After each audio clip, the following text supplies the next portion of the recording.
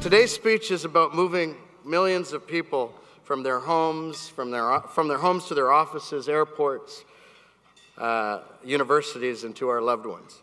It's about managing urban sprawl and optimizing land at appropriate densities. It's also about empowering people to live and work in communities without depending on unreasonable times traveling to do so. It's about tackling gridlock and investing in public infrastructure. Today's speech is about the environment and our quality of life as much as it is about the economy.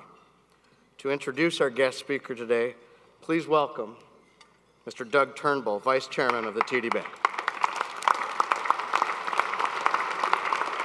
Thank you. Thank you very much. I've always wanted to welcome Rob Prichard to the podium, so today gives me great pleasure to do that.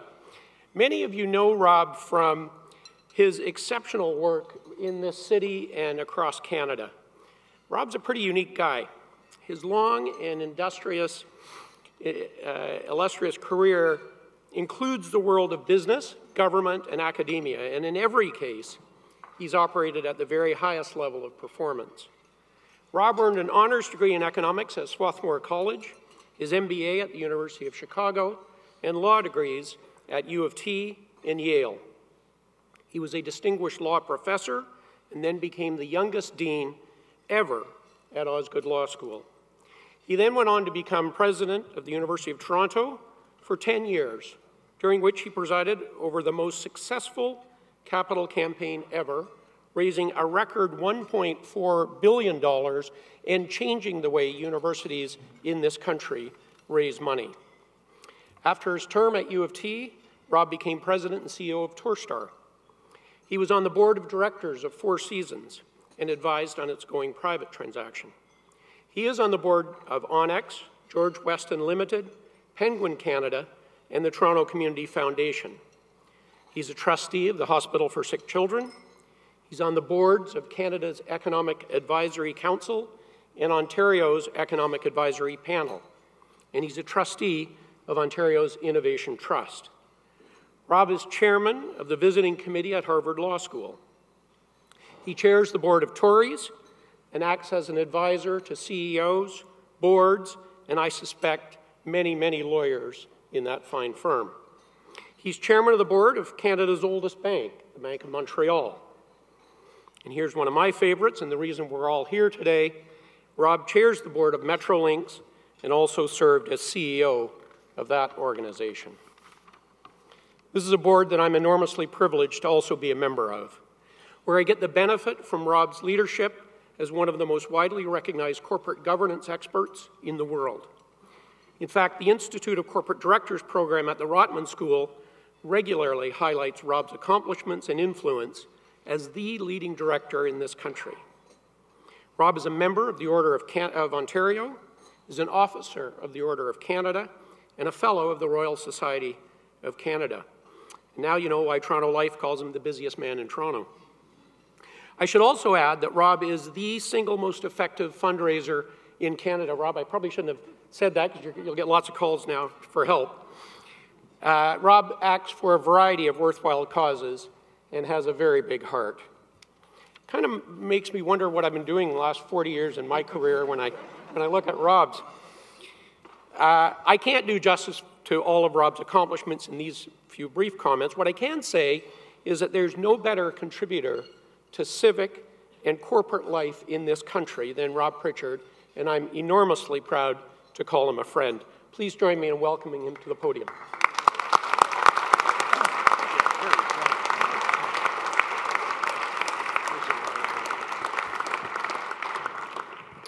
Douglas, thank you for those very, very generous, wildly exaggerated, but welcome remarks. Thank you very much. I want to thank Noble, you and the Empire Club for having me. This is not the first time I've spoken at the Empire Club. I consider it a highly honorable platform, and I'm grateful for it because there's some things I'd like to say.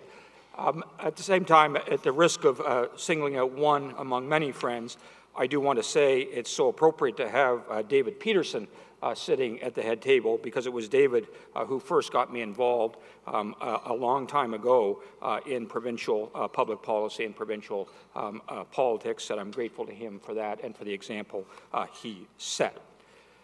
Greater Toronto is a terrific success story. Our city and our region are booming. We're growing and we're thriving, and we're the envy of cities almost everywhere. Toronto's become a magnet for people from across Canada and from around the world. Greater Toronto is already the 5th largest urban agglomeration in North America, behind only Mexico City, New York, Los Angeles, and Chicago. We're adding about 100,000 people a year as one of the fastest growing regions in the Western world.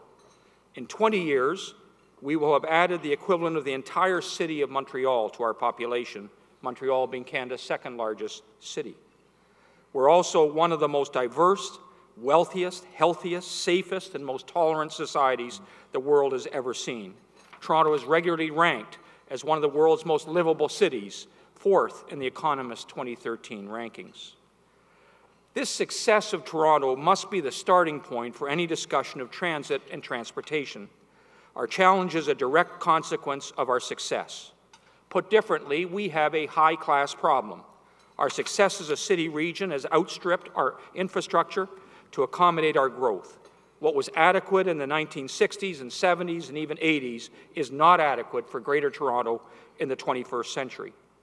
We're playing catch-up. We have a lot to do. If we fix it, we can keep growing and become even stronger. If we fail to fix it, our future will be constrained and we'll have missed a great opportunity. Congestion, not growth, will become our dominant symbol. It falls to Metrolinx to lead fixing all of this, to ensure that Greater Toronto has transit and transportation infrastructure worthy of the great urban region we have become, to transform the way people move within the region and to enhance both the quality of life and economic prosperity of the region. And what a privilege it is to have this assignment. It's so personal. We can all relate to the issues. Take my family, for example.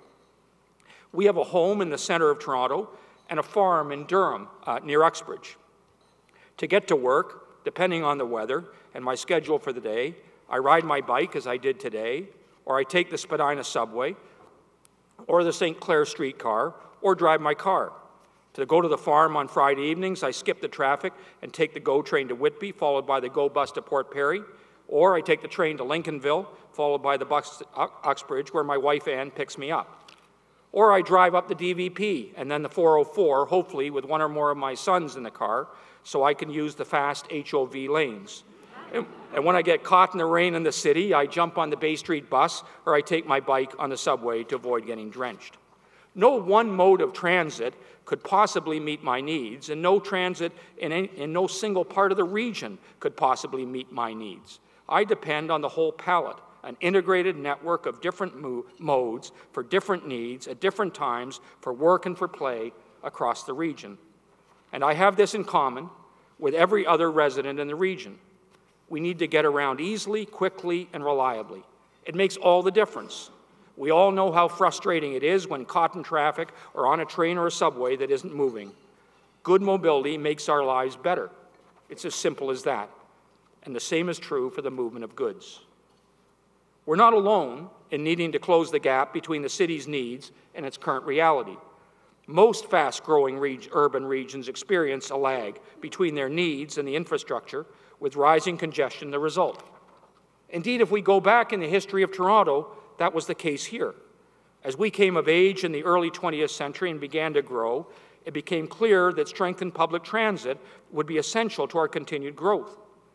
But the original proposal for a Yonge Street subway was rejected by the people in a referendum in 1912, deferring the project for over 30 years. It was only in the development boom that followed the Second World War in Toronto that the project regained traction and was finally approved by referendum in 1946. We now take our subway for granted, but it was a long time coming. In the United Kingdom, London presents much the same story. London is now properly celebrated for its transportation governance, with Transport for London and its current massive Crossrail project. But it's worth remembering that Transport for London was created only in the year 2000, born of heavy congestion as London boomed. And the Crossrail project, which was first imagined in the 19th century, was revived in the 20th century. It was named in 1974 and only broke ground in 2009. It's a great success now, but it took time, sustained effort, and major investments to make it so, and we'll need the same here in Toronto. Transit projects are inherently difficult. They're expensive. They're measured not in millions of dollars, but in billions of dollars. They typically require financial support from multiple levels of government. They're technically and environmentally demanding, and they take years to plan and to build. The planning cycle usually extends well beyond the life of any one government. Elections intervene, and new governments can mean new plans. Transit projects affect citizens directly, where they live and where they work, and as a result, they're intuitively understood by citizens and evoke a high level of welcome citizen engagement and interest. Everyone I meet, on the subway, in the boardroom, or at the dinner table, has an opinion, often strongly held, about what needs to be done about transit. Polling in Toronto today reflects intense citizen engagement with transit issues. They usually rank first among voter concerns, but these same voters are often divided on the right way forward. There are honest differences of opinion among good people disagreeing on the best solutions. The Scarborough LRT versus Scarborough subway debate is an excellent example of this phenomenon. Competing views, not always well-grounded in evidence and analysis, but strongly held and nearly equally divided. Not surprisingly, our politics reflect this same phenomenon. Excellent planning and analysis based on evidence are essential to resolving these issues. They should be given every opportunity to prevail, but they alone are not enough. In the end, the choices must be shaped and secured by a strong public and political consensus that we are on the right track. And it's in this context that we at Metrolinx do our work. Metrolinx is an organization of transportation professionals, experts who have made their careers in getting people and goods to where they need to be. They deal in analysis and evidence, benefits and costs, alternative technologies and capacities, innovation, network effects, and the like. At Metrolinx, we're measured by the quality and clarity of our work. We are not partisan. We're not elected. We serve. And we serve best by giving the best advice we can and implementing our plans as effectively and as efficiently as possible. We're not the ultimate decision makers. That is the responsibility of the governments we serve. But the better our analysis and advice, the more persuasive we will be in making sure the right choices are made. This month at Metrolinx, we celebrate our 5th anniversary of the new Metrolinx. And today I want to report to you on the progress to date and set out the path ahead. We have made major progress and we're poised for much more. We have had some disappointments, but they pale relative to our successes. We have tangible achievements and positive momentum, and I'm absolutely confident that the future of transit in the GTHA will be better than the past. The original Metrolinx was created by the province of Ontario in 2006, led by Rob McIsaac and Michael Fenn, and guided by a board made up principally of mayors and chairs from the Greater Toronto and Hamilton area. Metrolinx was charged with developing a regional transportation plan responsive to the growing region's needs. In 2008, with a unanimous vote of its board, Metrolinx produced The Big Move, a bold 25-year, $50 billion plan to transform our transit infrastructure. It was good work. The plan won the Canadian Institute of Planners Award of Excellence. The province embraced the plan and made a multi-billion-dollar commitment to it of almost $11 billion, the largest single financial commitment to transit in the history of Canada. To implement the Big Move, in early 2009, just 5 years ago, the province merged the original Metrolinx with GO Transit and reconstituted the board of directors of Metrolinx, replacing elected officials with a lay board under the continued leadership of Rob McIsaac. I had the very good fortune to be appointed as the first president and CEO of the new Metrolinx, tasked with helping to assemble the board and recruit a permanent CEO to lead the organization. On both counts, we did really well. We were fortunate to attract an outstanding board of directors, which is every bit as strong and as committed as the boards of our leading public institutions and corporations in Canada. Then Bruce McQuaig, previously Deputy Minister of Transportation, agreed to join us as our president. He's doing an absolutely outstanding job recruiting and leading a very strong staff of transportation and planning professionals totally dedicated to our mission. It's a privilege to work with all of them. They are absolutely terrific people. We took as our vision working together to transform the way the region moves, and we made it our mission to champion and deliver mobility solutions for the Greater Toronto and Hamilton area. And then we got down to work. We were given a five-fold mandate. First, improve and grow GO Transit as the backbone of regional transit. Second, build new infrastructure, both for GO Transit and with our partner transit agencies, starting with the first funded projects under the Big Move. Third, develop Presto as an electronic fare card for all transit systems in the region as an essential foundation for seamless fare integration across the region. Fourth, prioritize the next wave of projects, keep implementing the Big Move, and do a full review of the Big Move by 2016 to ensure we're still on the right track. And fifth, make recommendations for sustained funding of the Big Move. We've made important progress on all five elements of this mandate. Let me start with GO Transit. I'm so proud of what the GO team has achieved. Created in 1967, GO Transit now delivers over 65 million rides a year and is one of the most successful urban rail systems in the world. We have service where service quality was once unreliable, it's now exemplary. Guided by a passenger charter and backed by an on-time guarantee, GO Transit delivers a first-class passenger experience. Last year, GO Transit was winner of the Outstanding Public Transportation Achievement Award from the American Public Transportation Association. This is the Oscar for transit systems in North America, a major achievement for GO. GO is delivering more service and more riders every year.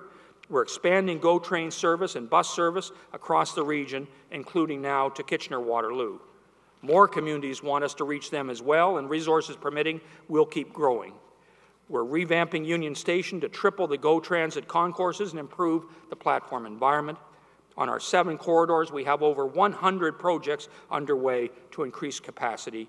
And this past summer, we launched 30-minute, all-day, two-way service on the Lakeshore corridors, the largest expansion in the history of GO. We're receiving rave reviews for this new service level and have grown off-peak ridership by 30%.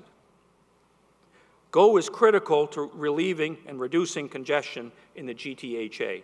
Our congestion challenge is not an issue limited to the city core in Toronto. Rather, it can be found across the region on the QEW, the DVP, the 401, and other highways. We need regional solutions to regional congestion, and GO is an extraordinary asset on which we can build. And now that it's firing on all cylinders, we can and will do much more. Our second mandate was to get going with new transit projects, and we have. The biggest complaint I hear about Metrolinx is nothing's happening. That's dead wrong.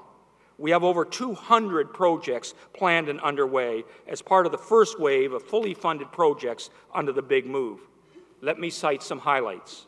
First, we're building the Eglinton Crosstown LRT, which will run from Weston Road to the west to Kennedy in the east, with an 11-kilometer tunnel in the middle where the street is narrow and the traffic is heaviest.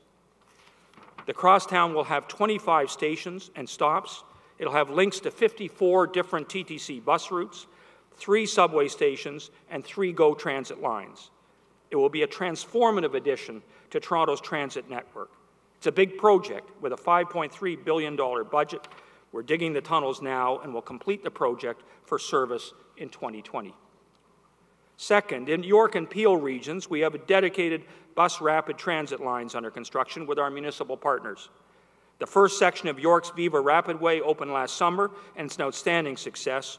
More sections will open every year until we're done, and the same will be true for the Transitway in Mississauga.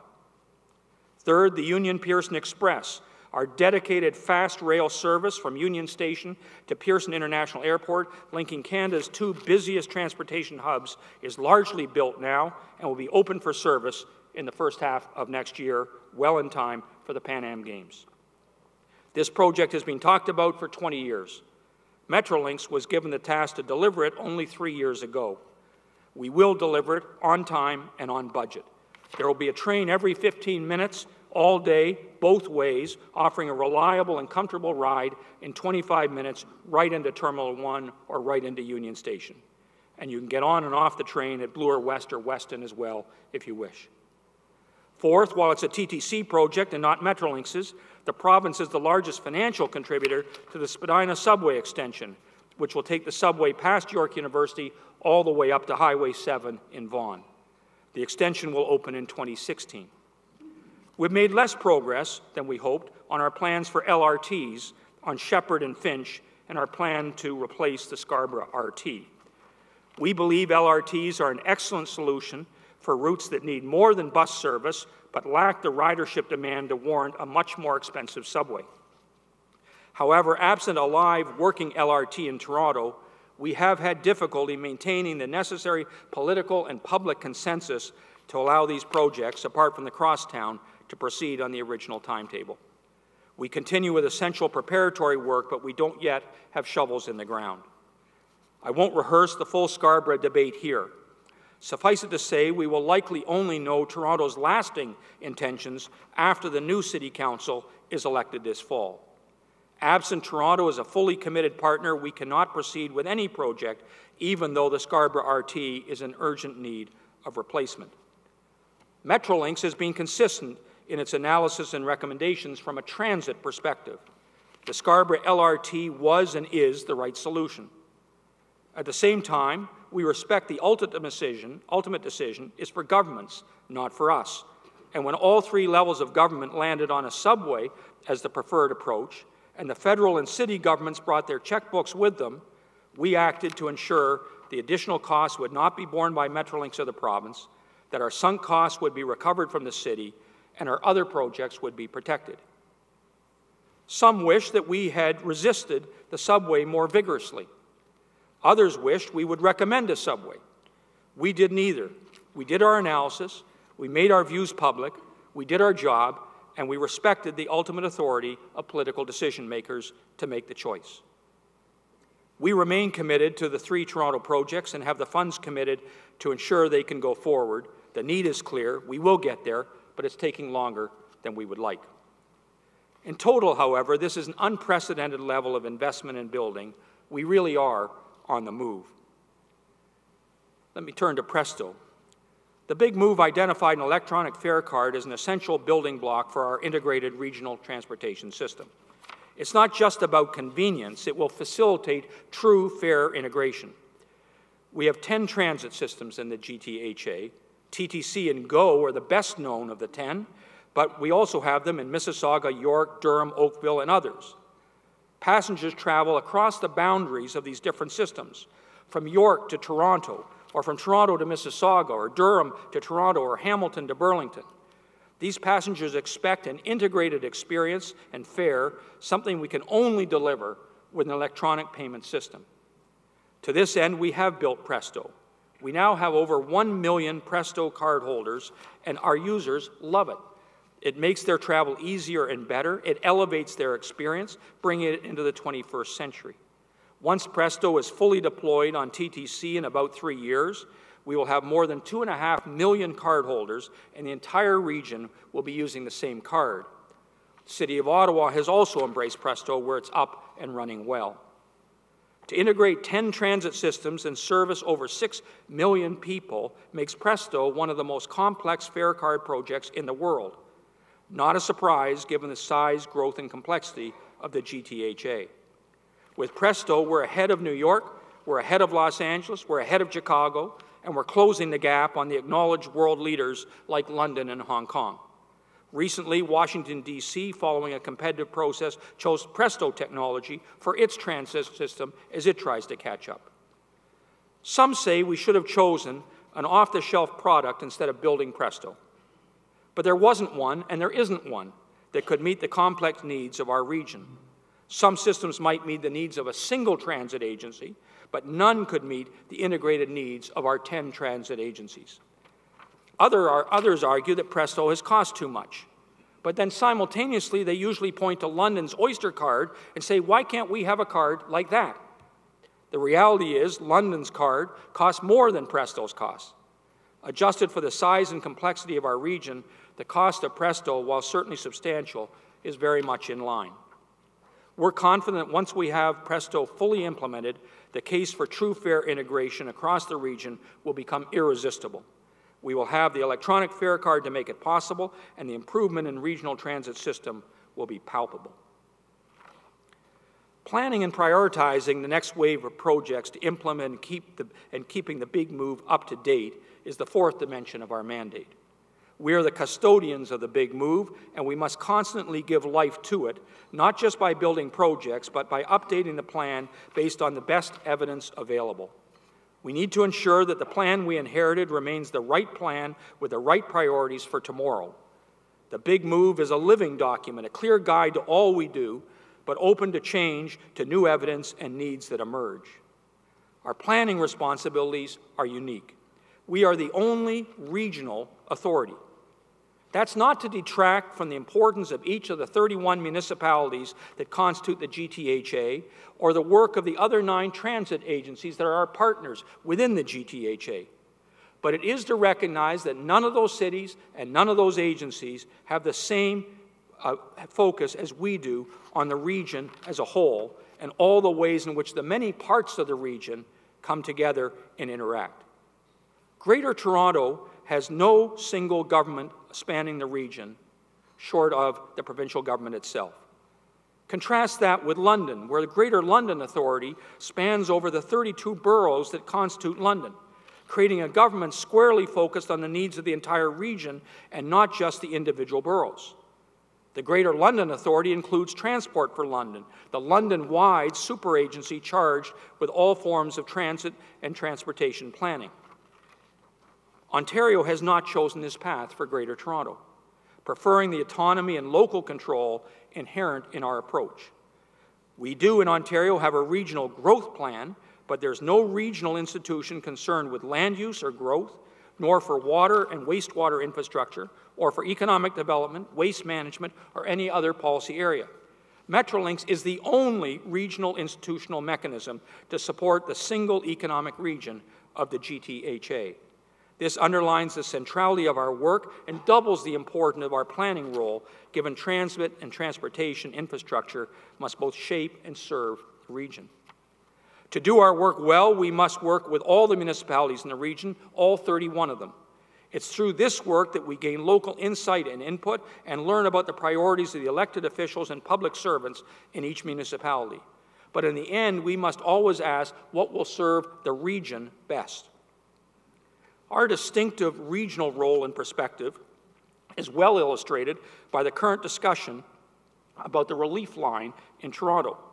Within the City of Toronto, most of the focus has been on a proposed new subway line to run from an eastern point on the Bloor subway southwest to downtown Toronto, providing relief for the Yonge Street subway and potentially permitting its subsequent extension north to Richmond Hill. Our good friend and partner, Andy Byford of the TTC, who is here today, and many others, including most mayoralty candidates, have identified this subway as a top priority for Toronto. Metrolinx brings a complementary but different perspective to the issue, seeing the Yonge corridor crowding as a regional issue needing a regional solution, providing relief not just to the Yonge Street subway, but to the need to move more people in and out of downtown from the north and northeast of the GTHA. As a result, we're doing our study of the issue in full partnership with the TTC, the City of Toronto, and York region. Our broader regional lens looks at how a number of solutions may help, including more fully utilizing the GO corridors through that part of the region and relying on fare integration to remove price disincentives arising from different TTC and GO fare policies. Working together with the TTC, we'll get to a good, multifaceted solution that'll serve the city and the region well. This joint, regionally focused effort is the value added that Metrolinx brings to the planning table, transcending the perspective of any one municipality or transit provider and focusing on the region as a whole. By working collaboratively with our partners, we can develop the most effective and efficient solutions that will serve the most people at the least cost. We can also ensure that the prospect of relief is not held hostage to the 10 or 20-year time frame for planning, funding, and building a new subway by acting earlier and on faster wins that can be part of the overall solution. Let me return to the big move. The Metrolinx Act requires that our plan be reviewed not later than 2016. We've already started. We're asking how we can make a good plan better. We're consulting widely. We welcome advice. We've made public our proposed next wave projects. These are excellent projects that call out for action. GO expansion, Hurontario LRT, subway expansion, Durham-Scarborough BRT, Hamilton LRT, and numerous more. We'll continue to listen, to learn, and to put forward the strongest analyses and evaluations we can, not only of the individual projects, but of their network impacts to ensure we capture their contributions to strengthening the regional transit and transportation solutions. We recognize that governments, not Metrolinx, will make the ultimate decisions, but we're confident our work will lead to better and more informed decisions. Paying for the infrastructure we need to keep pace with our booming region is essential.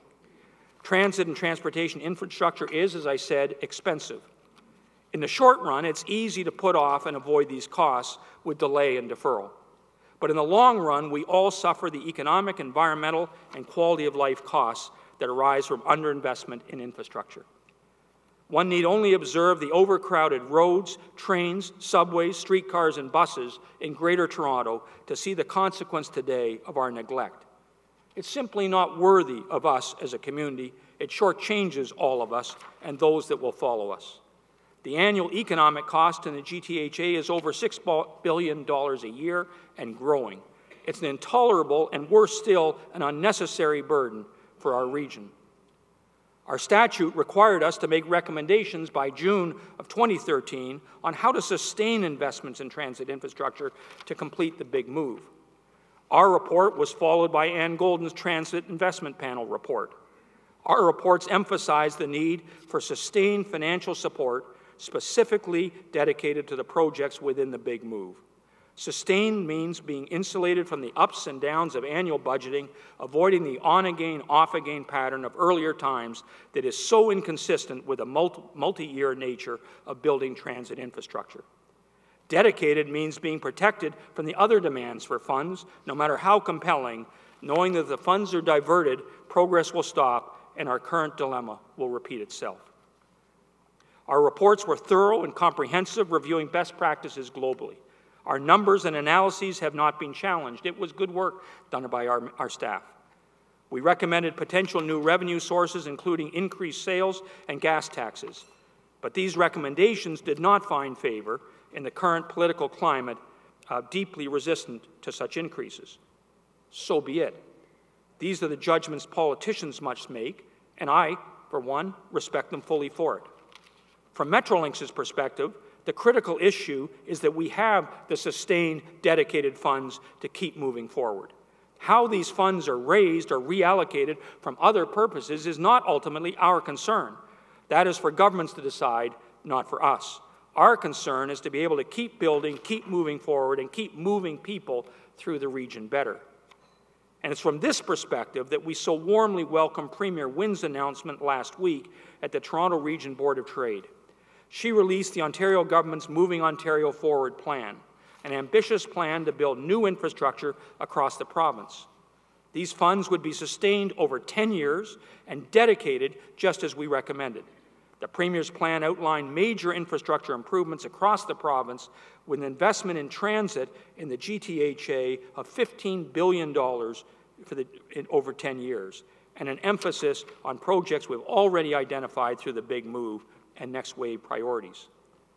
Some tough choices will still be required, but this is a great step forward, exactly what we needed to keep moving forward. I'm enormously encouraged by the announcement. These funds are on top of the funds previously committed, which amount to about $16 billion. Together, this means we'll have over $30 billion committed to the big move by the end of this new infrastructure fund. A key priority initiative the Premier outlined is what we call Regional Express Rail, 15-minute electric train service across the GO rail network. This is vitally important to the region. It would move the most people at the least cost. It would help us alleviate highway congestion across the GTHA. The project contemplates making the GO train corridors virtual surface subways with service so frequent and fast that the trains become an irresistible substitute for driving, thus significantly mitigating traffic congestion as well. Imagine going to the GO station, confident the next train will be along soon, just like when we go to the subway station. How liberating and convenient will that be? The GO Regional Express Rail Initiative is the next natural step in our progression, from an original commuter service to two-way all-day service on Lakeshore to electrified express rail on all 7 corridors within a decade. For us at Metrolinx, it's the realization of a central element of our vision reflected in the big move. It will transform the way the region moves, fast, convenient, safe, and reliable, building on our passenger charter and customer-centric approach to service.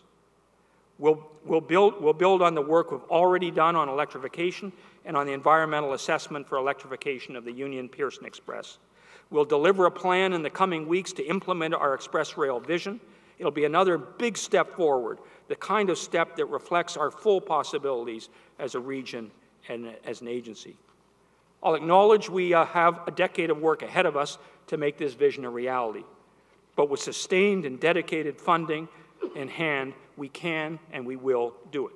And it will transform the way we move. Despite all of our progress, some cynics may suggest that our vision and plan will be merely ephemeral, part of the electoral posturing and subject to evaporating following municipal and provincial elections to come. That is not my view. I don't doubt elections matter and will make a difference. They should. That's why we have them.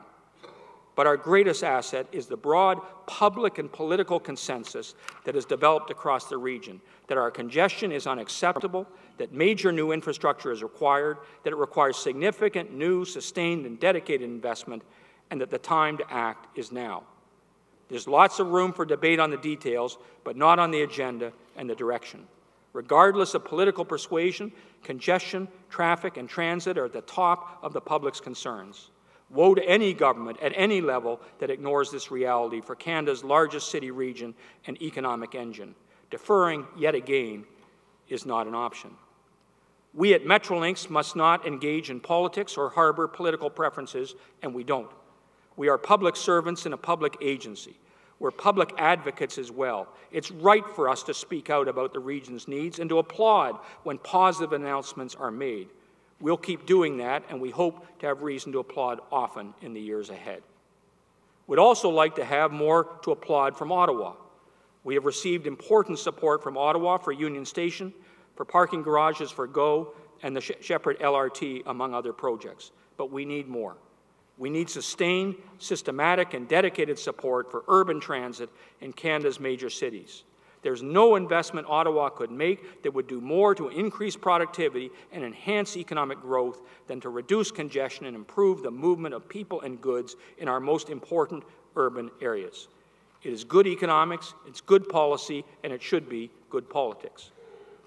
The province and the city cannot bear this load alone. The infrastructure deficit is simply too great. We need an active and committed partner in Ottawa.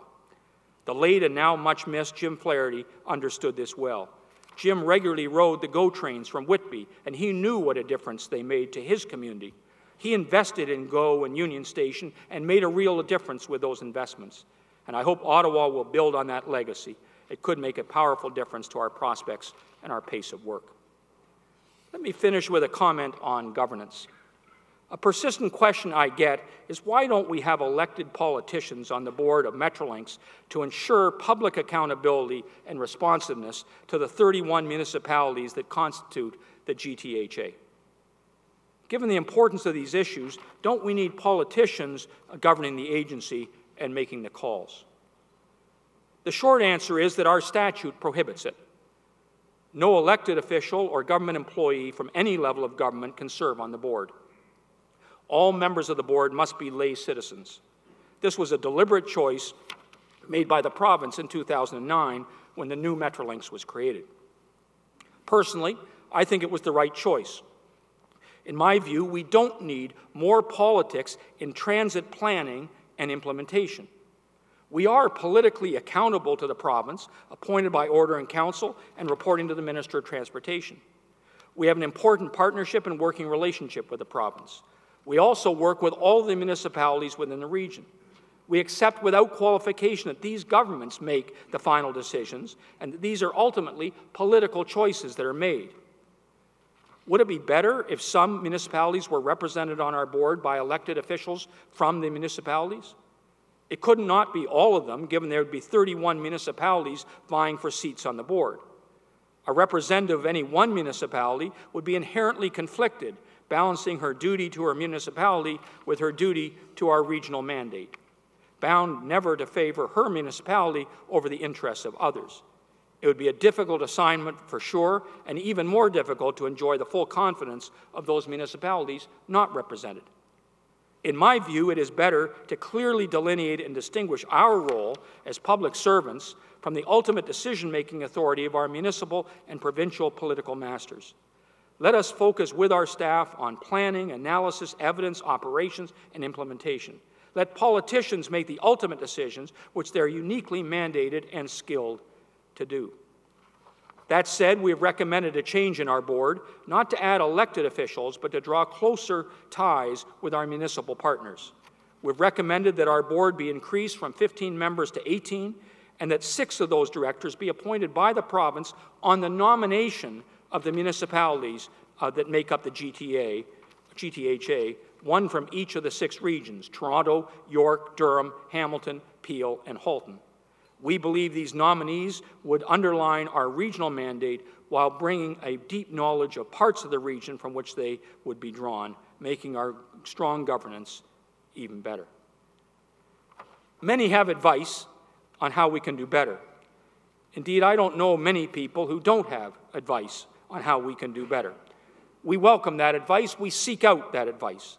But the one argument I never hear now from serious commentators is that we don't need Metrolinx, an agency with a comprehensive regional mandate to improve how people move and to reduce congestion in the region.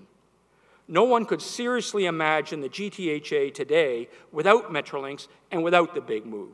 We need a strong and effective Metrolinx helping drive the region forward. We are making progress. We have great momentum.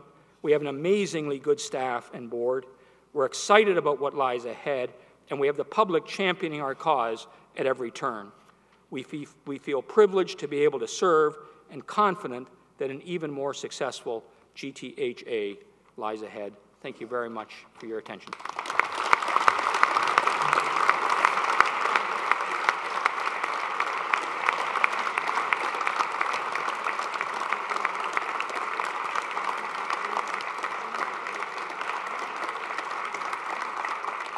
Please welcome Dr. Gordon McIver to express our thanks. Thank you, Noble. Mr. Prichard, members of the Empire Club, ladies and gentlemen, transit has always been probably one of the more popular topics ever discussed over the decades at the Empire Club of Canada. Looking through the club's archives, which read like a historical chronicle of our city, our province, and indeed our country, one cannot help but notice the important transportation infrastructure, how important it's always been to our growth and prosperity. In fact, the makeup of our board of directors is also a good indicator of the importance we attach to this topic, with board members such as Bruce McQuaig, your colleague, Mr. Prichard, or Jeff Wilson of the Toronto Port Authority. The challenges confronting our city and region as they continue to grow and prosper have thus been the core of many a speech at the Empire Club. When Alan Lamport, a member of the Toronto Transit Commission, and architect John C. Parkin spoke to the club in January of 1959, they gave a memorable speech entitled Planning for Transportation in the Metropolitan Community. They had become linked in the city's history as Mr. Parkin was the architect of what was still being called the New Malton Airport, while Mr. Lamport was on the originating committee that built this transportation hub. Amazingly, back in 1959, which was 55 years ago, They spoke of the choking suffocation of our great cities, such as Toronto. One can only imagine how they would have viewed the gridlock, smog, lost productivity, and stress that all helped lead our province to create, through the Metrolinx Act of 2006, which you referred to, Mr. Prichard, an agency that would, on the surface, be about improving the coordination and integration of all modes of transport in the GTA in Hamilton, but is really about enhancing prosperity, sustainability, and quality of life. Mr. Prichard, Toronto Life and Canadian Business both like to remind their readers that few of Toronto's power brokers have successfully spanned the dual worlds of public and private business as successfully as you have, moving comfortably between Torstar and Torys, between the U of T and a new LRT. Chairing the agency that is building $50 billion in new transit lines throughout the GTA has to be in the legacy department, near the top of the list, and as you are, on quite a grand scale, city building. And if Alan Lamport and John C. Parkin were somehow magically with us in the room here today to hear your vision of making Canada's largest city a better place, a more effective and comfortable place to live and to work in, I suspect that they would have been greatly reassured that their early work in transit had not died, but had rather been improved upon, meeting the complex and competing needs of life in the 21st century. So thank you very much for your presentation today, Mr. Prichard, and for touching all of our lives in a positive and, quite literally, in such a constructive manner. Thank you.